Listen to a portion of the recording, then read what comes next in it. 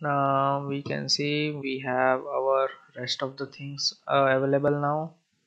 Let's try to cluster once. Let's see. You can see now we have bunch of more options enabled, including the simple k-means, right?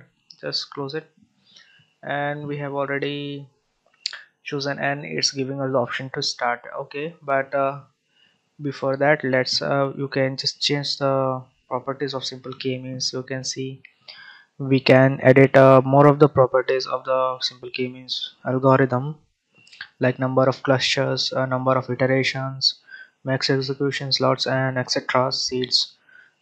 For this to just work, let's uh, let's just run by default, right?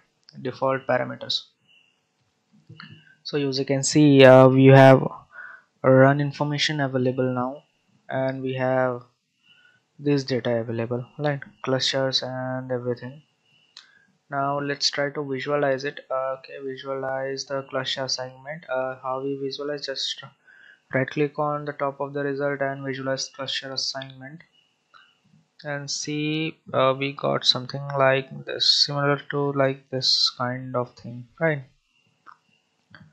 We have got two clusters, and I think it's okay kind of, but I think there could be more clusters.